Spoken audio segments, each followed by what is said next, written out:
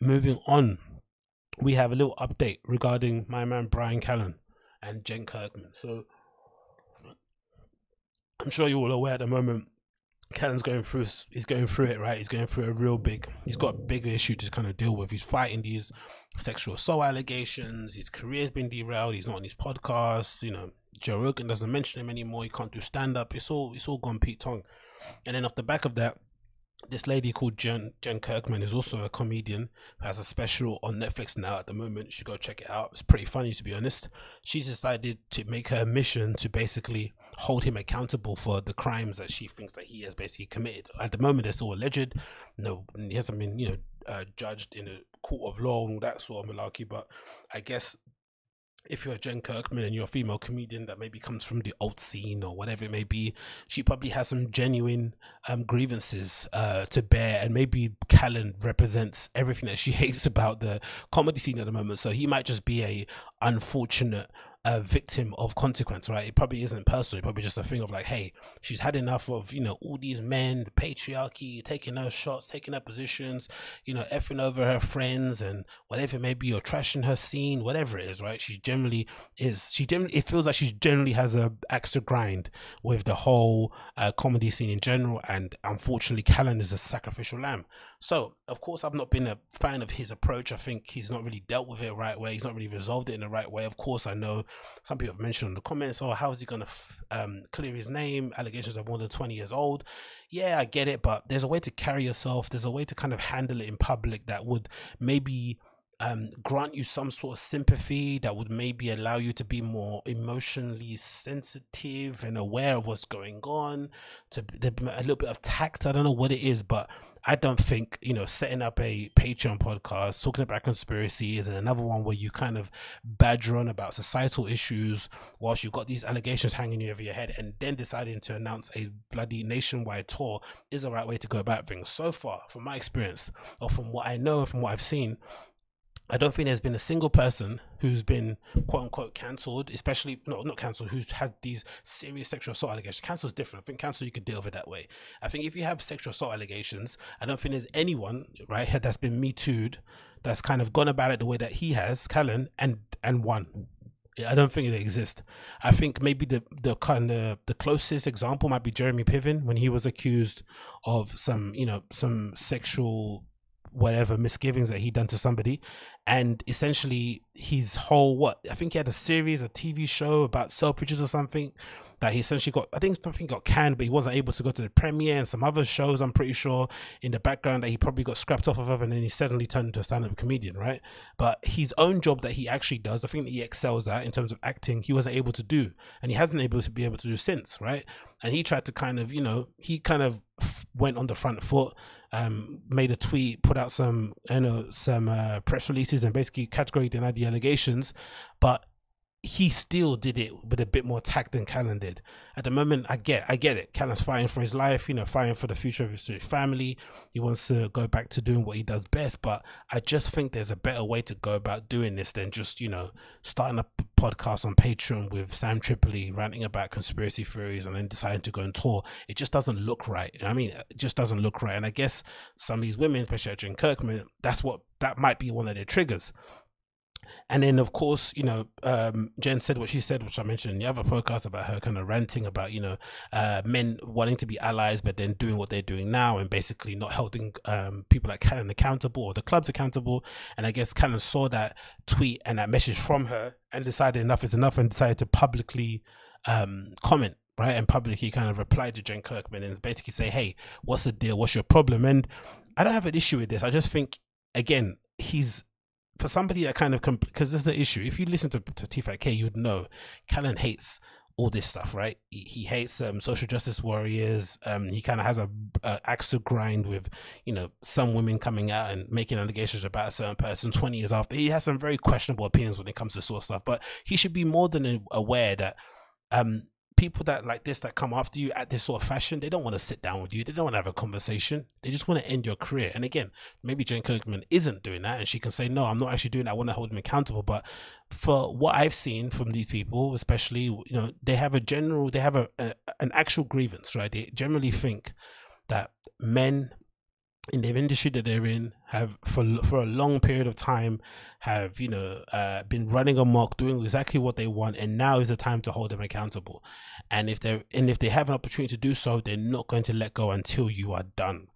And I think the only way I've seen it work, I can't think of somebody that's worked in their favor where they've been able to turn it around. It doesn't happen. So Bryan Callen did try to reach out across the aisle and have some sort of civil discourse, and Jen Kirkman completely shut him down. But he said, "Hey, Jen Kirkman, why don't you come to my podcast and we can actually meet and talk? I'd love to discuss why you are so passionately invested in destroying the life of somebody you don't know based on solely on hearsay. That's a real offer."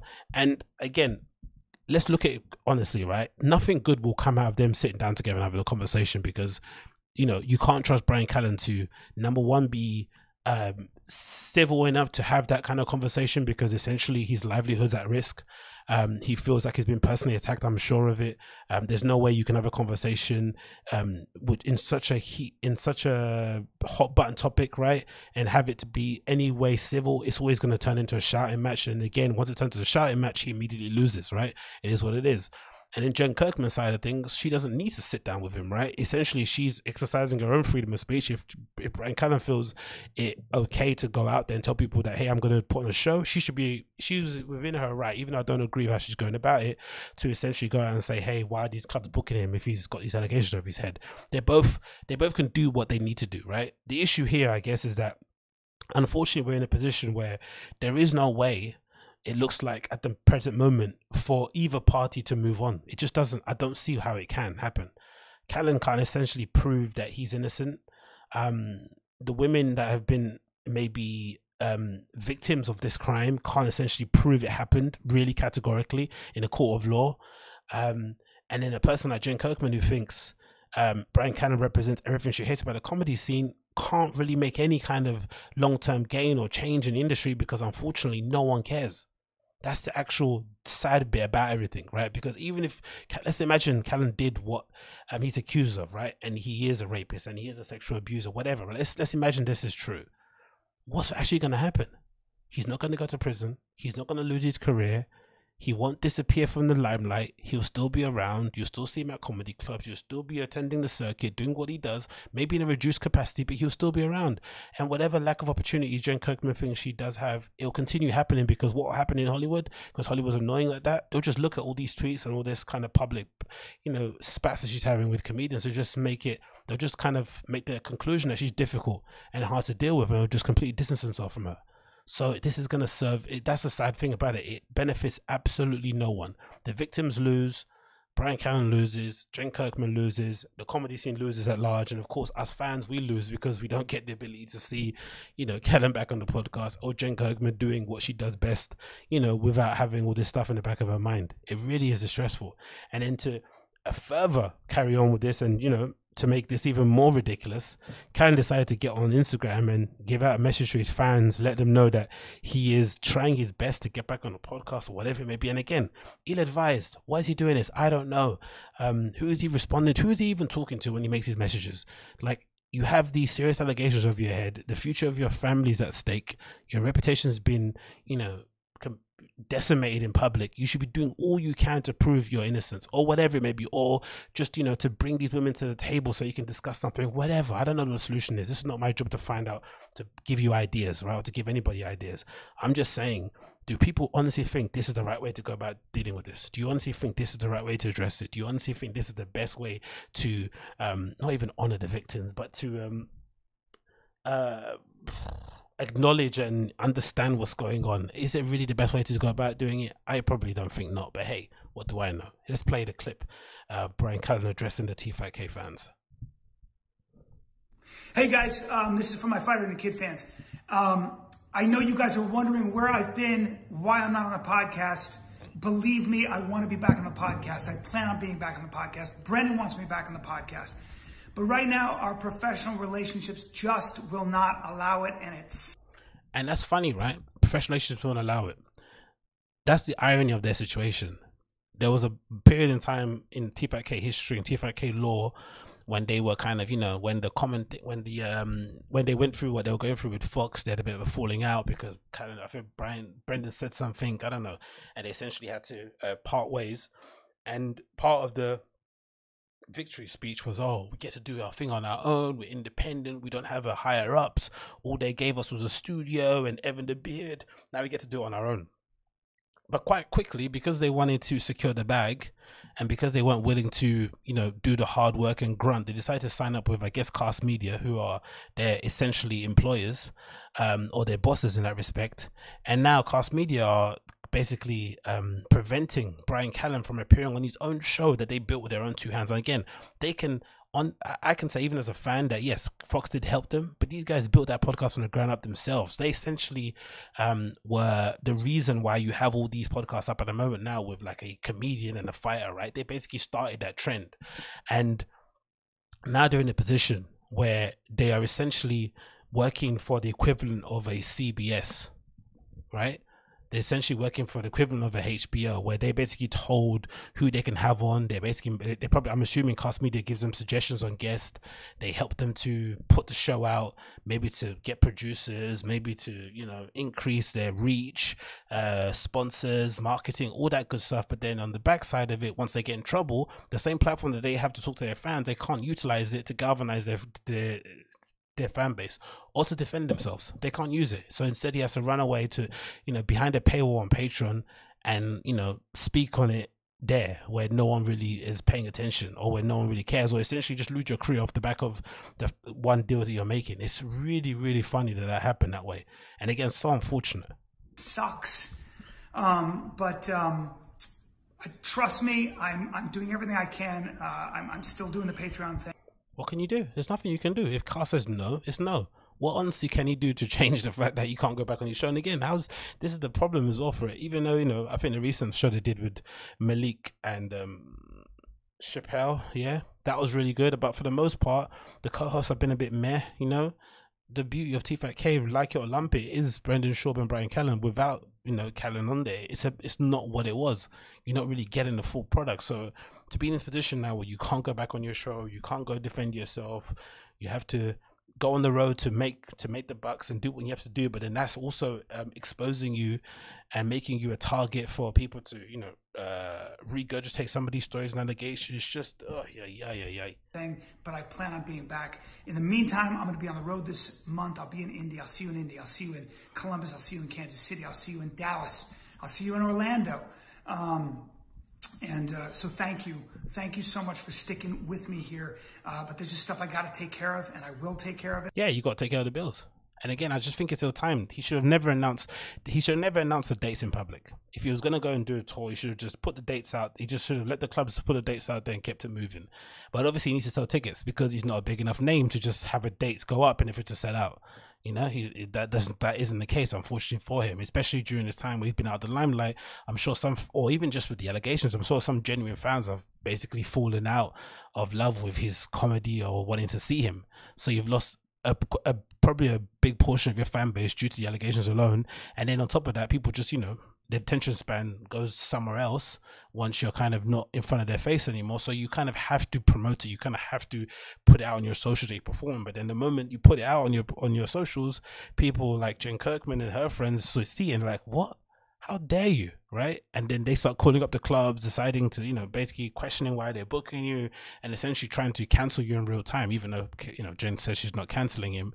That is what cancellation is. And then talking about cancellation, another development of it, to end it quickly, is Callen is now suing not the accusers of said allegations, the people that are basically women that have kind of come out and detailed some of the experiences they've had with Bryan Callen allegedly. She's instead suing the husband of one of the accusers, because I guess this guy went out of his way to call each comedy club that he's meant to be performing at and basically question the managers as to why they decided to book him at their club, which is, again, you can understand it if he truly believes his wife account of what happened.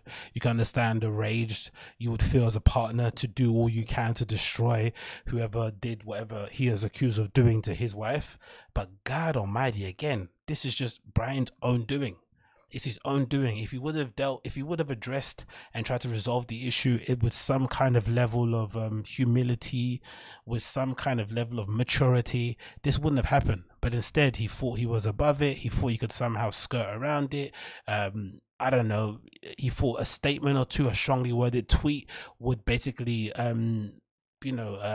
convince all the attack dogs to back off, and that's not how it happens, honestly.